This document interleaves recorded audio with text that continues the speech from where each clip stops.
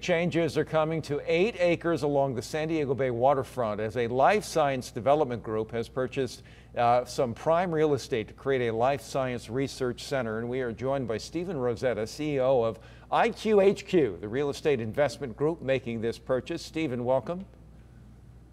Thank you. And right off the bat, I just want to say IQHQ, I asked you about that because I thought this has to have some deeper meaning. You said you just liked the name.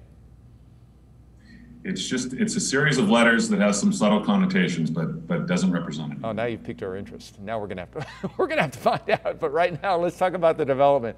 So a pretty big price tag here for these 8 acres. Tell us about that. How did this come about, this purchase? So this is a site that has been under development for quite some time, for the past 2 decades. Doug Manchester fully entitled the site and planned a project.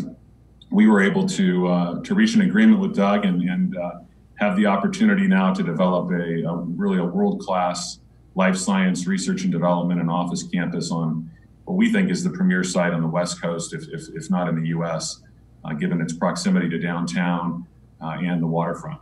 We have seen some of the artist renderings. It does look spectacular. I didn't know that a life science research center, that building such a project was something that a group might head out to do in a number of locations, and that's what your group has done. Is that right?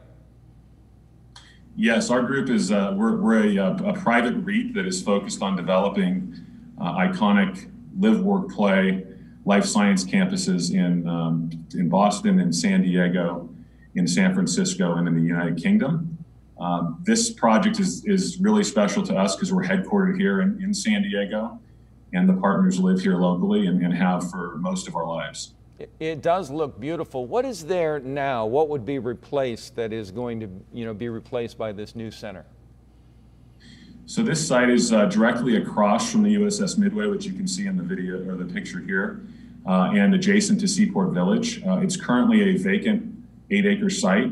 The existing Navy headquarters building is on a portion of the site. The old building will be demolished, and they're moving into the new building as we speak. That building was built and recently completed by the Manchester Financial Group.